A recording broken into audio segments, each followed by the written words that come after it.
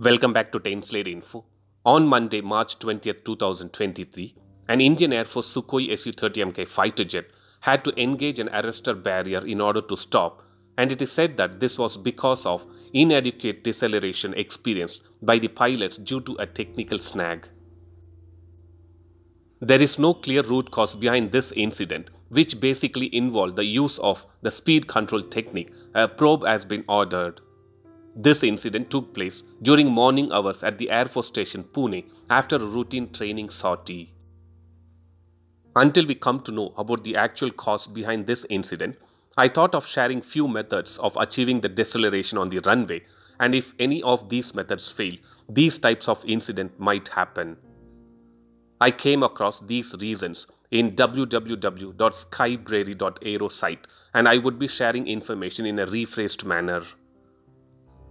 The first method is to have sufficient friction between the fighter jet's tire and the runway surface through which the free rotating wheels will get the friction in order to stop the fighter jet.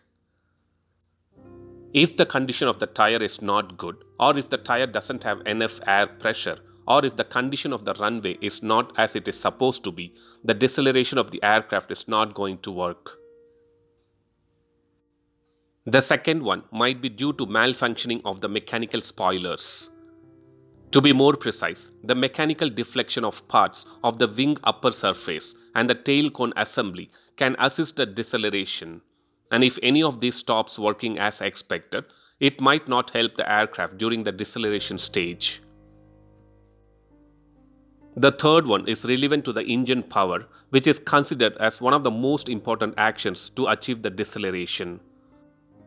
It is the prime responsibility of the pilot to select all the thrust power levers to the ground idle position promptly. Only if this is done, it will ensure the engine thrust is controlled and the deceleration is achieved by stopping the engine from producing the forward motion.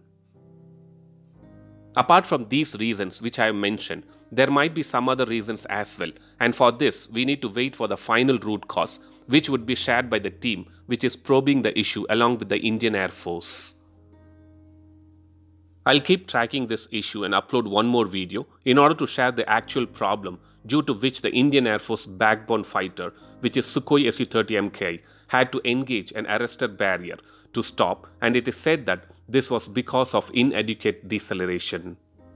Thanks for watching. Stay tuned to 10 Slate Info for more defense and aviation related updates. Thank you.